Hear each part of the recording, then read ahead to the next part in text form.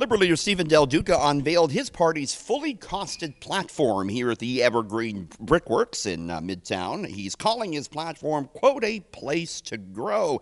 And it includes, for the first time, the full housing platform. And that's really, I think, the big takeaway here, some of the housing initiatives that the Liberals are promising.